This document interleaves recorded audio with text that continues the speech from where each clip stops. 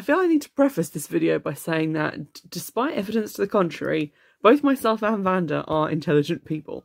However, this is now the second unplanned Village Witch box that I've received, and to be fair, I'm not taking the blame for this one. Vanda accidentally left the payments going for longer than was necessary to get the April box for my birthday. So I also got the May box, and now the June box has arrived today. Hopefully this will be the last one. I do not blame Village Witch box for this at all. This is purely user error. So some of this stuff may be making its way to Vanda as compensation for this second box. But here we go. This is June's Hocus Pocus hamper from the Village Witch, and I'm excited for it. After the disaster that was the unicorn box, hopefully this one is going to perk me up a little bit, and we'll see what's inside. Ooh, I see gummies. I see tea. I see a magical bonfire, something or other. Let's have a look at the little piece of paper that comes with this. Today we are looking at the June box, which is the theme of solstice fires and summer dreaming. Oh, okay, so this is the first one I've had, I think, that hasn't been just like a one word or two word like theme, like love, good luck, healing. This actually has a different stuff going on. So I'm not going to look at the price list. I'm just going to fish out my teas. I've got a little collection of these now. My Haribos. And a Choco Dipper, which I don't think I've had one of these since Blockbusters closed. So that's going to be fun. And then we're going to dig around in here, unwrap everything without looking at it. Bad Sarah, no. And then we'll do a little tour. Actually, I'm contradicting myself. Let's look at the stuff that isn't unwrapped first. So this is Be Brave Magical Bonfire Mix. I love a bonfire. We have like a metal bonfire bin in the garden, and I'm always excited when it fills up with like scraps of stuff and we get to actually burn it. This smells amazing. It has kind of like an orangey smell, which is really nice. This is throw into a bonfire or mini fire in your cauldron with intent to cast your spell. Always use in a fireproof container. So if you have a cauldron, I would probably suggest using that outside, but you could use this in it. There's quite a good amount in here. It's quite a shame that's in like a plastic bag, but this might be compostable. I don't know. It doesn't say that it is. This seems to have some citrus peel in there. It's probably where that orange smell's coming from. What look like juniper berries. Can't really identify any. Maybe some lemongrass, if that's what those like little green chunks are. Oh, that's quite nice. We've also got this. This is a dream catcher made of lace in China. Okay, let's get that one out of the bag. Here is the dream catcher. I actually think this is really cute. I like that it's not like Native American themed, like, you know, the ones I mean that have like the plastic beads and like fake feathers and stuff on them. I used to actually have like a collection of dream catchers when I was a lot younger, like 10. So this is quite nostalgic for me. Might put that up, have that like look nice and cute. And here we have our little pot of incense. This is summer solstice incense. I'm going to see if we can twist this open and have a little sniff. Why are they always so hard to open? Why are they so well done up? I'm sorry, you can hear children screaming, but unless this box also contains chloroform, there's not a lot I can do about that. This also smells really lemony. I'm not sure if this is lemon zest in it, but it would make sense if it was. Got some interesting little nuggets of different resins and stuff in there. Can't identify most of it, but there's a definite lemon smell. Maybe some lemon balm, but I like that. That says summer to me, all the lovely citrus smells. And then it looks like there's some stuff under the wrapped up stuff that isn't wrapped in anything. So let's dig that out and have a little look-see.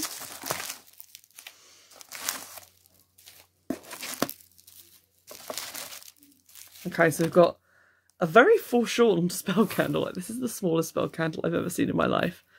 So diddy, so cute. And this is, okay, a dream catcher, another one, which is weird to have two of those.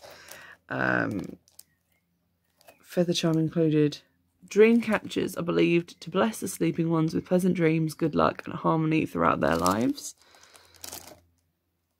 Again, this one is a lot more like Native American themed. I'm not sure how I feel about that because obviously there are questions of like cultural appropriation in that. I feel like this is more just kind of decorative, whereas this is sort of claiming spiritual powers and stuff. I'm not sure how on board on that with I am. I'm also not particularly like loving this item, so put that to one side. But we have all of our usual packets and pots and things to unswathe and get sniffing at, so I'm gonna pop you down and go ham with the scissors. Oh, those were well wrapped. I always have to like very much go in on those, but here are our usual like bits and pieces. So this is our salt, and this is Fiery Wall of Protection Cleansing Salt Mix. I actually already have Fiery Wall of Protection incense from Phoenix Flames, which was in my WitchFix Midlands haul video, so that will go quite well with that. And these little bottles, what do we have? Handmade Sweet Dreams ink. Ooh, I'll see what colour that is in a minute. And we've got Summer Solstice oil and Fire of Love powder. I'm not sure how I feel about the solstice theme, to be honest, because I don't tend to actually like mark the solstice. I know that makes me a bad witch, but as I said before, I'm not a farmer, so it doesn't really mean a huge amount to me, and usually I just let it slip by without incident. So I'm not sure how much use I'll get out of like specific solstice themed things. The spray we have is the Sweet Dreams Aura Spray. This will hopefully be maybe an aid to sleep as well as like a magical thing, because I've wanted a sleep spray for a while and I did order one, but within like a week of me having it, it grew all this like disgusting pondweed stuff in it, which neither myself nor the manufacturer could explain. So that had to go back, unfortunately, but I do need a sleep spray. And this should be Floor Wash, Fiery Wall of Protection Floor Wash. So, oh, that's good, because that means being able to, like, protect my space.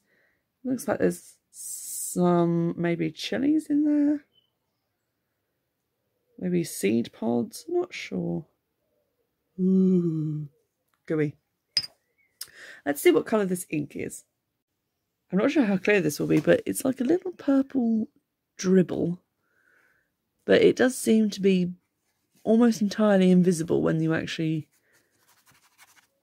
move it about. I did shake it quite thoroughly to get all the ingredients from the bottom to like mix up into it.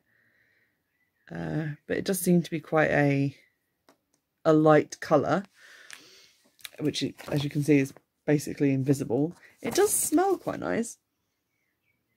It has kind of like a deep kind of... What is that smell? What is that smell? Oh, that reminds me so strongly of something. You know when a smell reminds you of something and you can't quite sniff it enough to like remember what it is? But it smells like something that I was near when I was a teenager. I feel like it was maybe a face mask or something. That's really weird. But it has that kind of like very floral, kind of like jasmine-y, ylang-ylang-y smell, which is quite nice, to be honest. So that's lovely. And let's have a sniff of this spray, which the lid has come off and I don't know where that's gone. That has the same kind of smell, but like lighter. It's like a kind of fruity, flowery smell, which Oh, it really reminds me of, I think, like, something from, like, Boots Botanics range, but when Boots Botanics was, like, all green packaging, like, in, like, the early 2000s.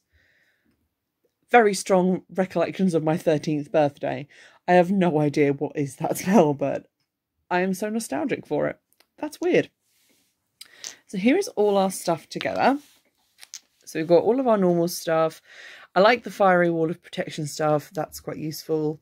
Not quite sure about what I would use the ink for, but maybe the little piece of paper will tell us that in a second. Always love a bit of incense. I like burning things, so this is definitely useful. And I like that it's just like a blend that I can use. I have actually used my wax melt since last time, and that smelled amazing as well. So I'm liking these like extra little bits that aren't like the usual stuff that we get. This, I think, is really pretty. I love this kind of like vintage lacy looking stuff. I actually have it on a wreath somewhere as well. I'm not sure about the whole dreamcatcher thing and how I feel about that as like a decorative thing, because obviously there is a little bit of an issue of like cultural appropriation there, but I feel like I kind of like this one just because it reminds me again like this weird smell of like being younger, but at the same time I don't really get the connection between that and witchcraft and stuff, because if it has like a spiritual use and stuff, or even if it's just a fashion item, it's still like a Native American thing that isn't necessarily something that I know about or appreciate. So I would question whether that's something that really belongs in a box to be just disseminated in general to predominantly people in the UK, I guess. Let's have a look at what all these things are for. So we have the Aura Spray, helps create a positive space for sleeping and dreaming. The Fire of Love powder for use in love and passion spells, of which I don't do, so that's probably going somewhere else. Sweet Dreams ink, used in sleep and positive dream spells. Obviously, Summer Solstice oil for the Summer Solstice. Fiery Wall of Protection is for protection. I like the floor wash is like used in a well-ventilated area in capital letters. I wonder what's in it. Not sure. Then we have the Be Brave mixture, which is for courage, confidence, and Be Brave spells. There's the keyring. Again, I quite like that these things are like reasonably priced. Like the keyring is £3.99. The hanging dreamcatcher is £3.99. The candle is 50p. Like, yeah, it is. I like the kind of honesty in pricing. So that's everything we got. And also, as always, there's like the link here for going to the instructions. And they have the new link for the new Facebook group, because when I went to the old one, it like didn't work anymore. So obviously that has changed. So where do I put this box? I think this is quite a good one. It's not the best one that I've had from them. I really, really liked the Good Luck one. I really liked my wax burner thing. Where is my wax burner thing? Ah, here it is by my Pepsi. So obviously I've actually burnt this like three or four times, and it still smells with my little tea lights in there. This is still really cute. I have no idea how to clean it. If you have recommendations, let me know. But I really like that, and I've used that a lot. Whereas these things feel kind of like I would feel kind of awkward using these, just because it's not really, one, it's not really my thing, and two, it kind of feels like I would be like stealing from someone else's culture that I don't really know a lot about. So kind of feel a bit iffy about those things. I do like the bonfire mix. I like some of this stuff, but the Solstice oil and Solstice incense probably not that useful for me, because I don't necessarily do that. But I am very glad that the whole box isn't Solstice themed. I feel like if it had been, I would have been a little bit peeved. But I do like that when they have a theme, they kind of work around that theme and expand it out. So it's not just about the solstice, it's also about like sun, fire, heat. And so we've got Fiery Wall of Protection, we've got bonfire stuff, because there's going to be like bonfires for the solstice, love, they kind of work around that theme. So I think you're always bound to get a couple of bits that you can actually use and will enjoy using.